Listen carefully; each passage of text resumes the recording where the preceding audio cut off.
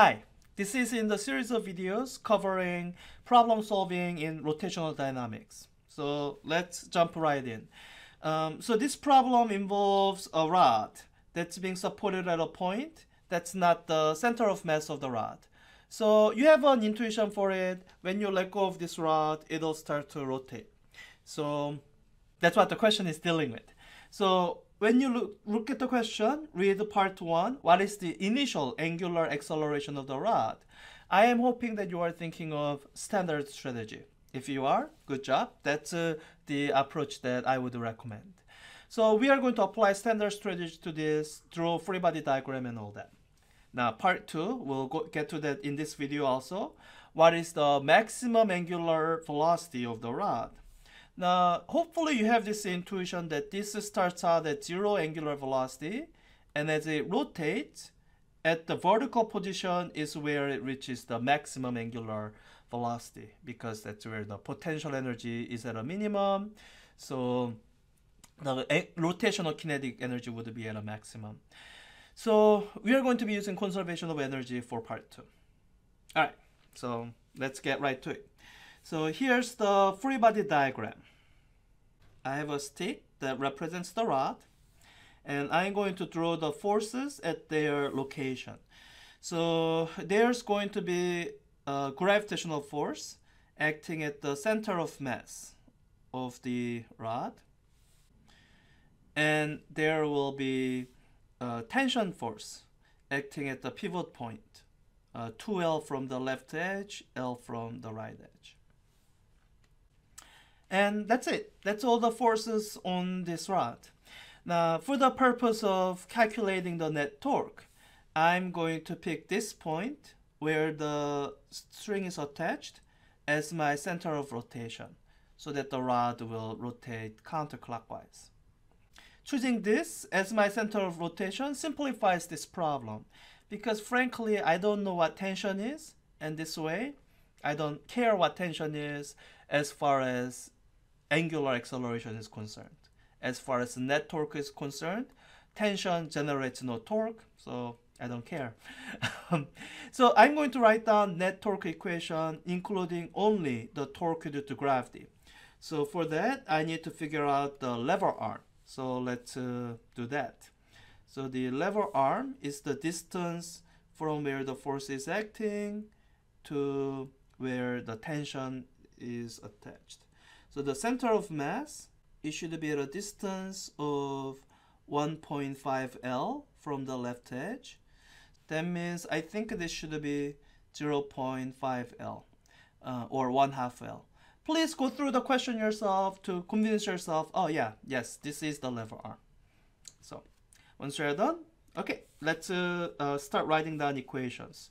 So we say that net torque is given by the torque due to gravity. So that would be, I'll make a counterclockwise positive. So plus mg times the distance, or the lever arm, which would be 1/2 L. And that's it. That's the net torque. There's no other torque acting on the rod. So this should equal the expression. So this should equal the relationship given by Newton's second law. It's equal to rotational inertia times angular acceleration.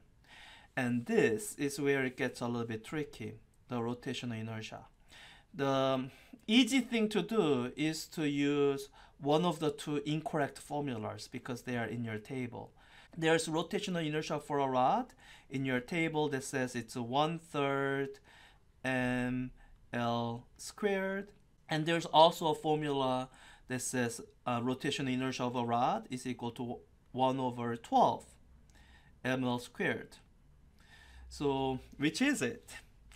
The answer is neither. They're both wrong for this problem, because this is the rotational inertia about the end point, and this is the rotational inertia about the center of mass. So neither of them are correct. So the thing you need to do here is you need to apply parallel axis theorem. So you need to take the rotational inertia about the center of mass, so it's the second one that will actually be important, and figure out what is the rotational inertia about this point that we are actually rotating it about. So this is the parallel axis theorem, which says that the rotational inertia about an axis that is parallel to the another axis that's going through the center of mass is equal to the rotational inertia about an axis going through the center of mass plus the mass of the object times the distance between the two parallel axes squared. So here the distance is 0.5 L. So we need to figure out the correct rotation inertia about the axis that we actually are using. So this rotational inertia is equal to the rotational inertia about the center of mass, but we have to be careful to plug in the correct L. The capital L is not the length of our rod. Our rod is has length of 3L. So you need to be careful to write that down instead. So rotational inertia is equal to rotational inertia about the center of mass 1/12 times m times the length, which for us is 3L squared, plus the mass of the rod times the distance. This would be L over 2 squared. So the first term is 9 over 12. All right. The second term, 1 over 4, is 3 over 12. So 9 plus 3, 12. Oh, 12 over 12. So I guess we get just 1. So 1 times ml squared. So this is the correct rotation inertia for us to use. Once again, remembering that capital is only a third of the length of our rod. All right, so I think I'm ready to solve for angular acceleration. So the angular acceleration is equal to the net torque. That would be mgl over 2 divided by the rotational inertia. That would be m capital L squared. Some things cancel out, like the mass. So it's good that they didn't give any mass because it cancels out. And L squared cancels out with a factor of L. So you get the angular acceleration of g over 2L. And you can convince yourself that, yes, this is the correct unit. G has unit of meter per second squared, divide out meter. You get 1 over second squared, which is the expected unit of angular acceleration. So that was for part I. So for part 2, first you have to get a snapshot for the state of maximum angular velocity. So we can use the given position here as our snapshot 1. So we'll use this for snapshot 1, but we have to clearly describe what our snapshot 2 for the position of maximum angular velocity looks like. It should look like, so rod should be vertical, and it would be fixed at a point distance L away from the higher end point. And in fact, this is the point where it was fixed before. So let me draw an auxiliary figure saying that this is the height where y is equal to 0. So at this position, the center of mass of the rod is at some position y is equal to minus L over 2. And it's moving at some angular velocity omega. This is our snapshot 2. All right, so we start out with the conservation equation. We say that energy is conserved. Conservation of energy.